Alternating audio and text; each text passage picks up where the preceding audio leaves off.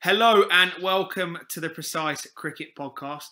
I'm delighted today to be joined by Bryce Hounsome, who is a up-and-coming S&C coach based in Sussex, who has already got great experience both in professional cricket, professional tennis, and a multitude of different things. So Bryce, hello.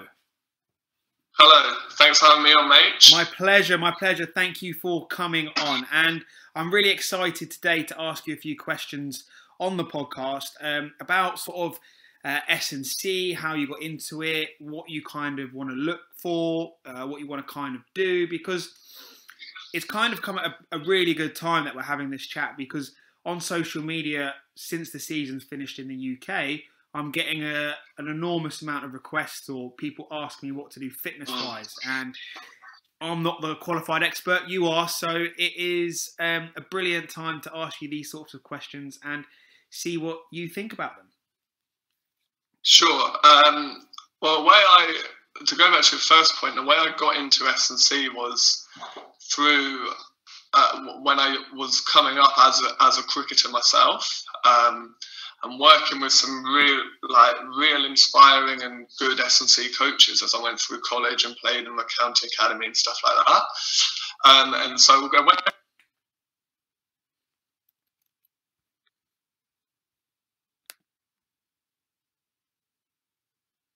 really good internship and a placement with Hampshire and the Southern Vipers over there. Brilliant. So I managed to learn a lot and work with the kind of the strength and conditioning coaches there. And from there, so I graduated from uni and gone into working with the county tennis, and also now working at Windlesham House School and leading their kind of youth development pathway, which is pretty cool. So you say, you just touched on one thing there. Obviously, that's great background sort of from where you started to where you are now. You say you sort of had some inspiring coaches when you were younger that kind of got you interested in the subject of strength and conditioning, fitness, nutrition. How are those coaches and how do they inspire you to get to where you are now? Because in any sport, at any age, you always get inspirations and you want to look up to people. So what did those guys or girls do to sort of rub off their experiences on you? Yeah, I think being a good coach, first and foremost, is like fundamental. Whatever sort of aspect you're coaching, whatever, if you're coaching a specific sport, if you're coaching strength and conditioning, being able to have that actual personal, like interpersonal and people skills and communication skills is going to be so important, whether you're coaching cricket, whether you're coaching strength and conditioning. And so it meant I had a really good personal relationship with the strength and conditioning coaches. Like we would go into a session and we would talk about things completely unrelated to like cricket, S&C, the session we were doing, and we would just talk about like how the day was at college or whatever. Yeah, sure. And I think straight away you get kind of that coach-athlete kind of relationship, I guess. And so you kind of, it goes a long way. So you've got to trust kind of both ways. Like you've got to have trust in the coach, and the coach has to have trust in the player.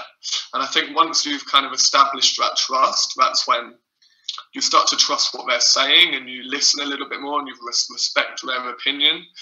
And obviously, like these coaches come with an unbelievable amount of knowledge, and things which I know we've spoken about it recently. Things which they know they've done themselves, and things which kind of rub off on you. And that's the kind of path which I wanted to go down as well, and making sure I'm first and foremost I'm going to be a good coach, and then I'm going to get kind of the knowledge which you have to go with it.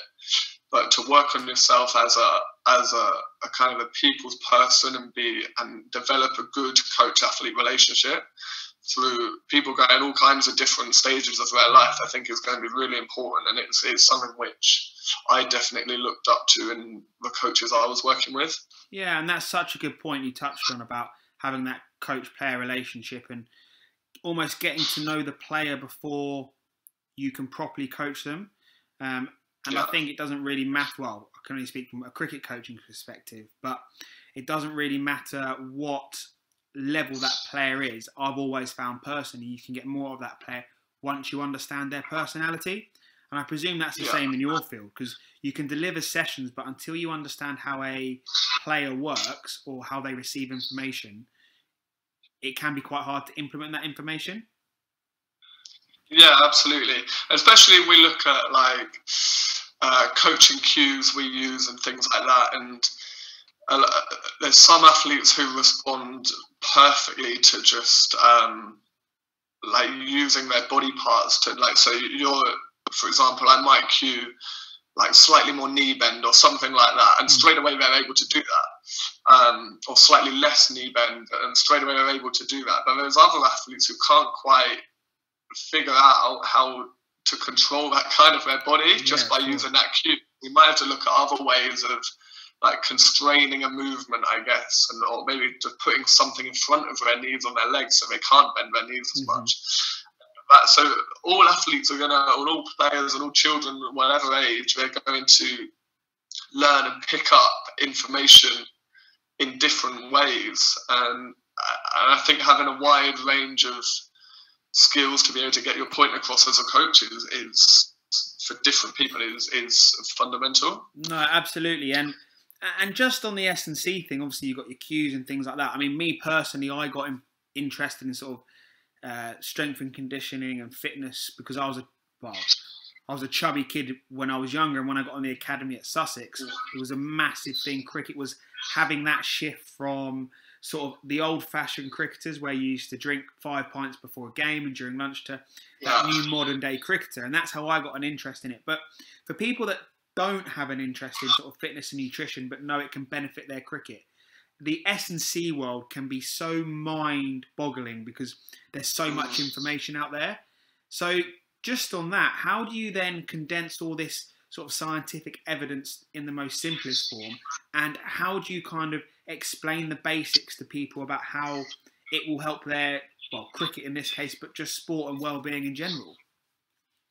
Yeah, from, I guess, an adult point of view, I think people get hung up a lot on making things too complicated and trying to do things super fancy. I think it's the same for any kind of, even like the technical coaches like you, for example.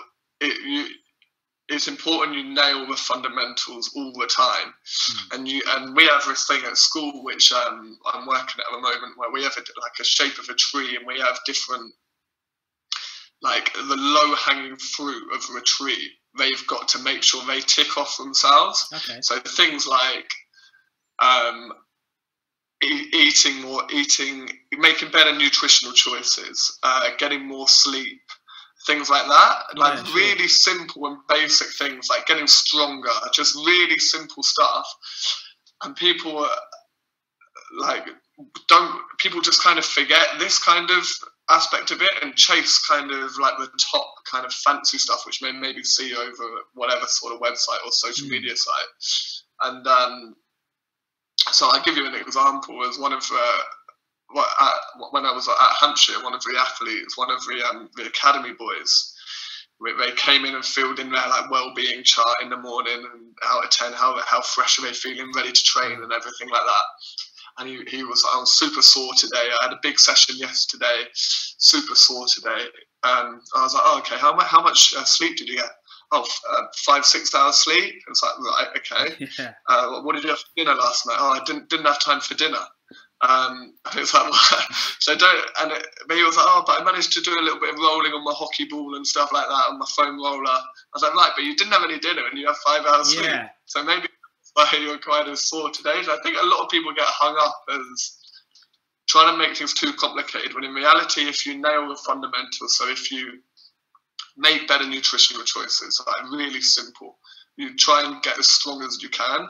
It's going to be important. So your fundamental movement pattern, so like your squat, your hip hinge, RDL, on single leg sort of knee dominant movements, so like a split squat or a lunge, your push and your pull, and some kind of core bracing or trunk stability type work.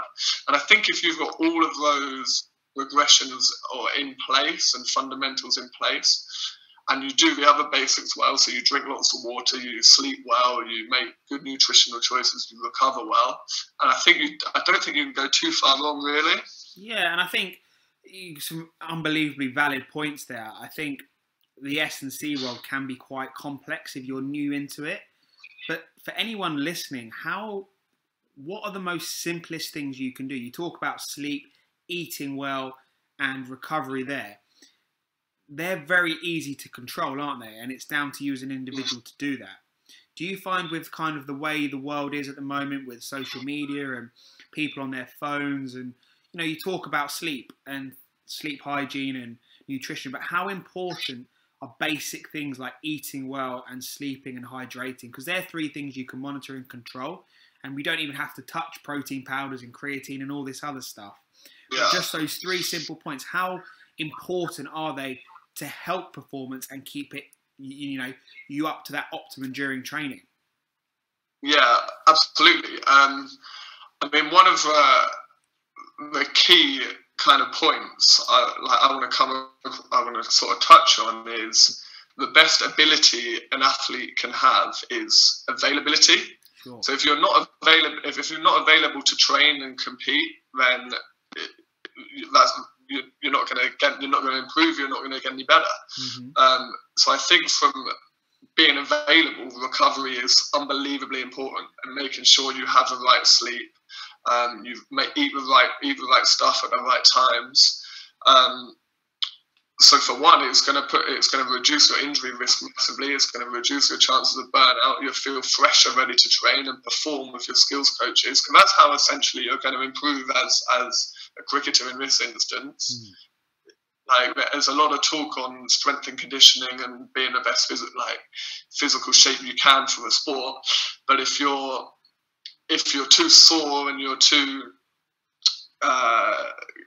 you haven't recovered properly from the day before to even go to your skills session or whatever, then you're not going to improve. So I think that for availability wise and the robustness wise and injury prevention kind of aspect, it's definitely one of the most important things. And would you see yourself in your role as an S&C coach to enable the athlete to, as almost like a clog in the wheel to help them perform? Because it's very easy. A lot of players get caught up on being an athlete and they worry more about their physical capabilities than what is their most important thing, which is their skill set in cricket, scoring as many runs or wickets or catches. Would you see yourself as more as a component to help them get to that, rather than you get caught up in the S&C? Well, because you see it everywhere. People get caught up in lifting numbers. What do they squat? What do they deadlift? But if they can't catch a cricket ball, those numbers are irrelevant. Absolutely. I mean, first and foremost, my job is to make sure they're available and healthy and fit to be able to be on the field of play and be able to train and compete in their sport. So that's got to be the number one goal as a strength and conditioning coach. Obviously, we've also got to try and peak their performance at the right times, and we do that in different ways in the gym and stuff like that. But if they're not available to train and compete, then they're not going to get any better as cricketers. I mean, they can get a lot stronger, but if they can't go and bowl a set number of overs and work on their different skills, bowling or batting or whatever, then they're not going to get better at their sport. So that's got to be, for me, the first thought process as a strength and conditioning coach. How can we keep them fit? How can we keep them healthy? And if you were then designing a program to be able to keep someone on the field and training at their optimum, I guess 11, 12 months of the year, if we just run through a cricket cycle quickly, and I perceive a cricket cycle from the 1st of October to the end of September, how would you then split, I guess, that year's cycle up? So how would you then split sort of, let's talk winter training. How would you split 1st of October to the end of March? Because a lot of people, as I said previously, earlier on the podcast, people were saying, what fitness should I do? Well, for me as a player, I used to do different things at different stages of the year. But in the most simplest terms, what would that look like if you were, I guess, coaching someone, and how would they be able to implement it? Yeah, so I guess cricket is quite lucky in the fact it has those clear sort of time periods which we can focus on kind of a different thing. So in kind of like what we call like the prep phase, so that like the very start of pre-season, I think the main thing you've got to be looking at is to increase your work capacity and be able to maximise kind of the adaptations you want in like preparation for future sort of phases of the year and of the season. So I think things like this is where we've got to build like muscular endurance and trying to get as strong as we possibly can and increase these adaptations as much as we can in this sort of time period. So we've probably got to look at things like the physiological profile of the sport. So in cricket, and try and make things as specific as possible to the physiological profile of cricket. But I think definitely in this time of year we've got to get our base and we've got to get as strong as we can, which is going to be your number one sort of adaptation and goal you've got to get to before you even worry about anything else. So if you're a young cricketer now, you'd sort of be concentrating more on the strength aspect of things. Is that what you're saying? Like, in the gym, getting strong, yeah, definitely. This time of year? Yeah, it depends a lot on their kind of, well, what kind of age they are for one, their training age, what kind of level they'll be playing at. But this time of year is all about maximising the adaptations and in preparation for the next kind of stage. So get as strong as we can, get your work capacity up. So do lots, which is probably the best kind of route to go down in this type of year. We don't have to worry about any sort of competition or even fatigue to some aspect. We can be a little bit sore going into the next day because there's no sort of competition coming up. Of course. And then after Christmas and then into the season, how will that look like? Especially if cricket, it's if you're playing club cricket, you're training once a week or on a Saturday. But if you're a young cricketer under 18, you're playing an enormous amount of cricket, and even like academy players, pro players, they're playing a lot. So how would that structure sort of the playing aspect of the S&C world? Yeah, well, in season it gets a little bit more complicated. We've probably got to look to draw back a little bit and look to probably maintain instead of increase. Would be probably the type of the phrase I'll go for. So I would say maintain rather than increase. So we've got to be wary that fatigue kind of masks your fitness level.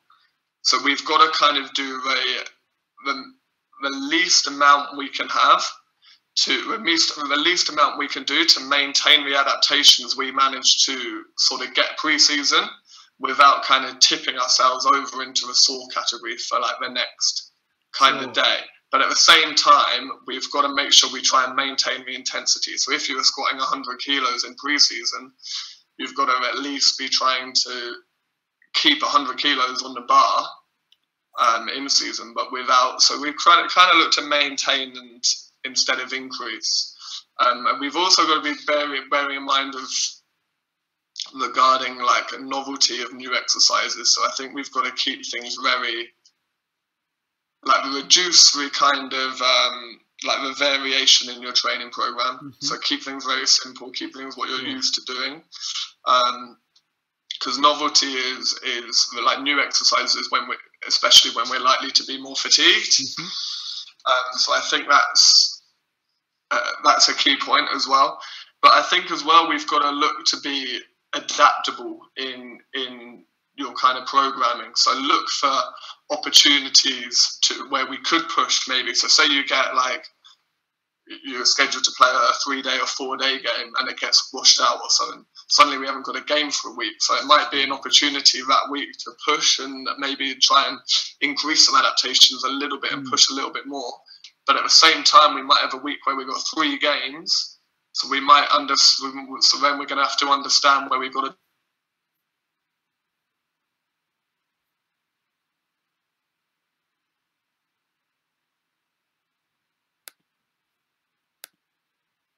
Bryce.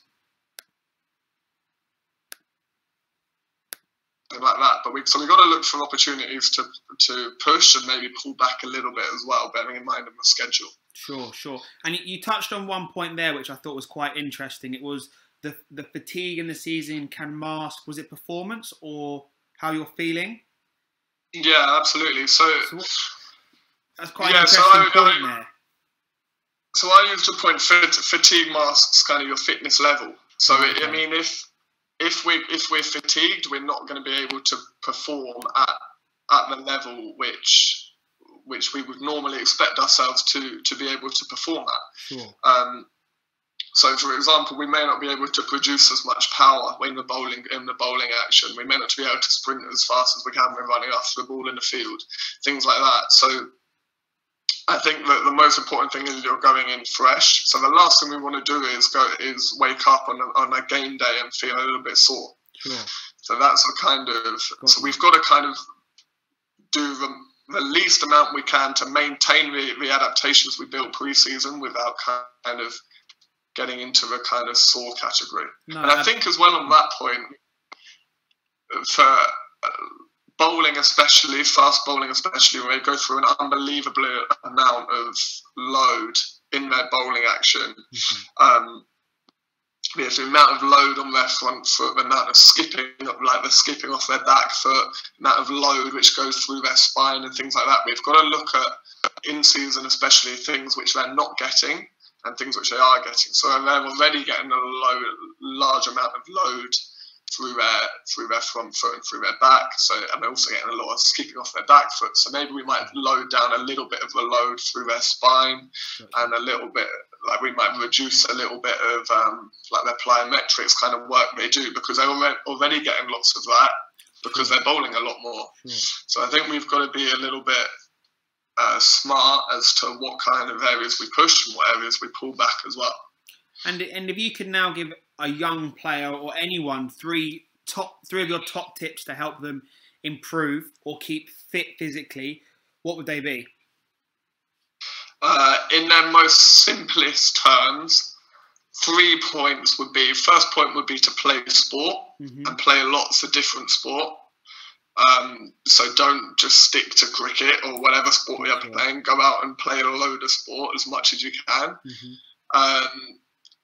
Get strong, and enjoy what you're doing, which it sounds very simple, but it's going to be so important. So, but even things like just all kinds of sports are going to introduce so many different movement patterns and movement skills, which maybe they don't get just from playing one type of sport. So if they can enhance their literacy by playing loads of different sports, and instead of specialising super early, that would be the 3 things I would say. So play lots of sport, get strong, which is going to be the foundation for everything, and enjoy what you're doing.